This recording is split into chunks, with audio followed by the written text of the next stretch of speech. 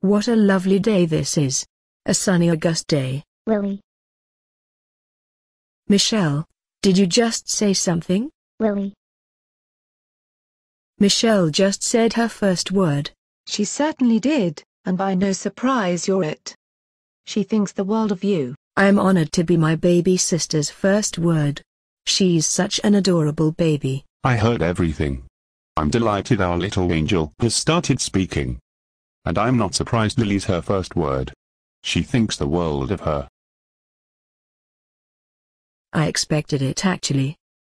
So did we, quite frankly. Absolutely, sweet pea.